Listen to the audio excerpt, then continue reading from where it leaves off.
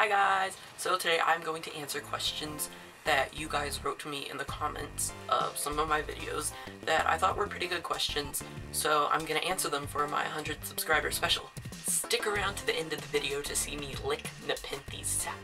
So the first topic comes from someone named Carniplant, and they wanted me to talk about the topic of light. So I just grow in my greenhouse, as you know. So I don't really do anything special, I just let the sun do it. I put shade cloth on in about April, and then I take it off in like October. I think I took it off in November last year, 2012. But yeah, so that's what I do for light. But I know some species are really sensitive to light and others are not so sensitive. Most of the species I keep don't even care about light, but some turn reddish even. I think there's just one that does that. Well, there's another one that's just born purple, but yeah. So that brings me to talk about my Aristolochides, which is somewhere around here, right here. So Tidgeman131 wanted me to make a video about my Aristolochides, and I have been putting that off. You probably haven't seen it in videos since like October or something, because it either got overwatered or sunburnt or something. I think it was actually sunburned. At first I thought it was overwatered, but then I realized it was sunburned because the leaves were burned off. So I guess it got too hot, and that kind of relates to the topic of light. So Aristolochides is one that really cares about highlighting. It doesn't care for highlighting. It wants, like, you know, cooler light and everything, but still really highlighting conditions. It's dripping on me. So this guy basically killed it. I killed the first growth tip, then it put out like a really tiny leaf right there. Leaf, oh yeah. And then the growth tip died, so then another came back, and then it died, and then another came back, and then it died. And then right here, I'm not sure if you can see that, but there is a new little growth point forming from one of the nodes on a few leaves back, the last healthy leaf. And there's also, I just noticed today, that there is a little growth tip coming up from the center. So that's like the third growth point, and hopefully I don't kill it again. But this should have 2 growth points if everything goes as well and planned and stuff. So our next question comes from Sir Waffleson, and he asked how to make a Nepenthes cutting and where you get the cutting from and care. I've actually never taken a cutting, and I think there are actually some videos that are on YouTube that will explain that. So the only one that I could really cut is my Nepenthes ventrata, which is behind me right there, the big one. And I don't want to cut that because I want to make it a big bush, but once it outgrows the greenhouse, which is really sad because that just shows how small of a greenhouse I have, even though it's really big. Once it outgrows the greenhouse, I'll cut it and make a cutting tutorial. Yeah. So another question from Tidgeman131. He asked what kind of water am I using, and I use this stuff right here. This is Arrowhead distilled water, 2.5 gallon jug from Safeway, and you should probably be able to find it at any grocery store actually. So yeah, that's what I use, just distilled water. Another question relating to water is was left in a comment on my coffee tutorial video, and they wanted to know if I have to use RO water or distilled water to make the coffee, and the answer to that is yes. Tap water can have like 700 total dissolved solids rating or whatever. I don't have a TDS meter, but that it can be pretty high, and I don't even think coffee will make it go that high. It still keeps it low mineral. If you water it with tap water and coffee, like you make the coffee in tap water, it will burn the roots. And I know that's kind of inconvenient because you're supposed to make coffee with distilled water. Otherwise, like, it will taste like really... No, you're not supposed to make it with distilled water. You're supposed to make it with tap water. Did I say tap water or distilled water? But you're supposed to make it with tap water, otherwise it tastes really bland. So it is kind of inconvenient. So you can't just like use the coffee that you make unless you make it with distilled water. This next question comes from Brad Taylor, and he said that he can't get his sphagnum moss to do much at all, and he asked what can he do to help it grow. So I think I made a care tutorial for sphagnum a while back, but I'm not sure if it was that good. I have all of my sphagnum growing in these little clear containers like this, And what I do, I just put some dead sphagnum on the bottom. I don't even use a fancy brand. I use Moss or Lee to pot everything. Like, I don't want to use the New Zealand stuff because it's like $17 for a bale that big.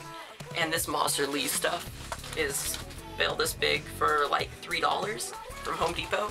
So it's a lot cheaper and it works just as fine. I just put it on the bottom of the culture, and then I put like 10 or 15 strands of sphagnum on there, and then I wait for about 3 months and it grows up.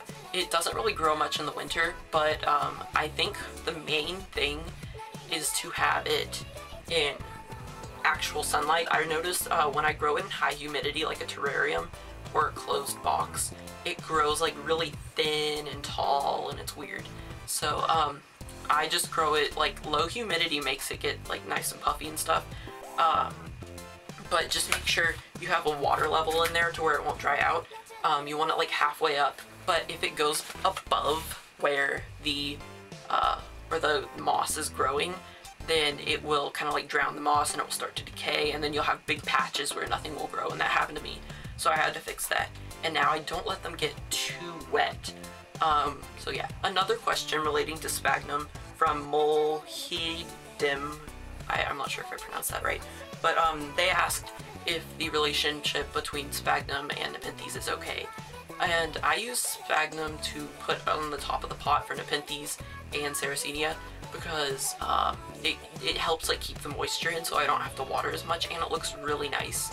So as you can see, I'm just gonna grab this one right there, and I think that moved the camera.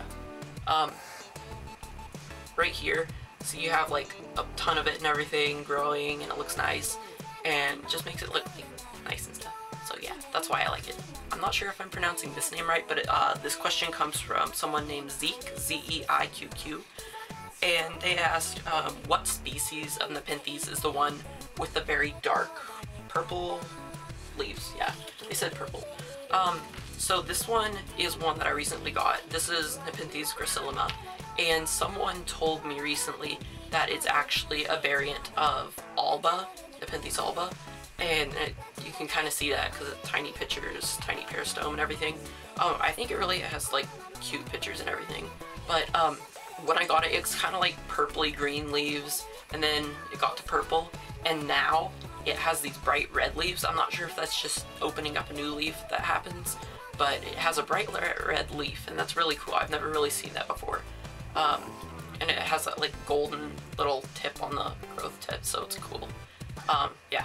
So Hobo Joe 308 asks, did the greenhouse come with the shelves? No, it didn't. I made the shelves.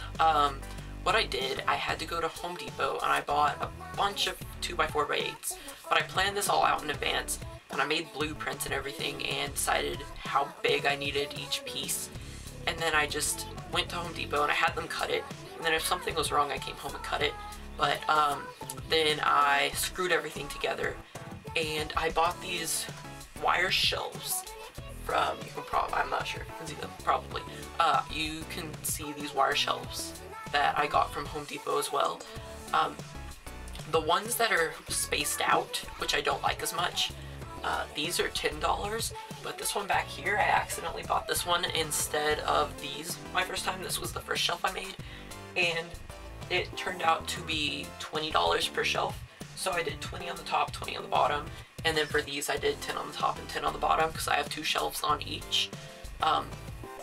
The pros to this one is the stuff doesn't, like, pictures won't fall through and form under and you can't get them out, and your other stuff, like the pots won't go crooked and everything, you know. So I made them. If you guys really want, you can leave me a comment and I can make a video about the shelves and show you where I put everything together and stuff. And I think I do have some pictures, but not a lot. And yeah, I think that's about it regarding the shelves. So Channel Badge, sorry if I pronounced your name wrong, but they said, nice moss, and I'm trying to grow some, but I left it out in the rain and it drowned. I mentioned that earlier. That's a really important thing about growing sphagnum. If you get it too wet, little areas that it's lower will form where nothing will grow and it just decays. So it's hard to get stuff to grow there afterwards. So as you can see here, around the edges and everything, it's all growing up nice. But right here in the middle, it is kind of, there's like little dead spots and everything where it won't grow.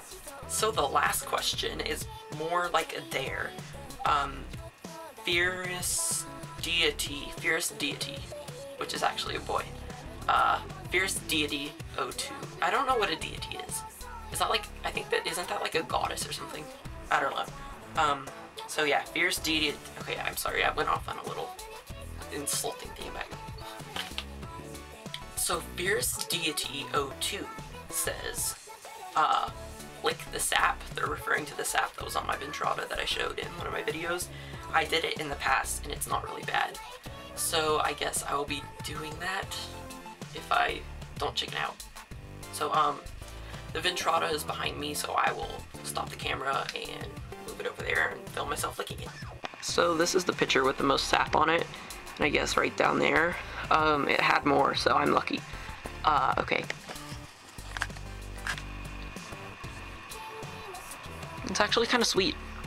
That would make great syrup. Hi, Tog. So I hope you guys enjoyed that. If I didn't answer a question that you have, leave it in the comments below. I answer all of the questions that are left, even the ones that I just answered. I answered all of them in advance. And some of them were from like 2 months ago and stuff, so you know how crazy she is. So yeah, if you like this, then be sure to rate the video, favorite it, comment, and subscribe for more.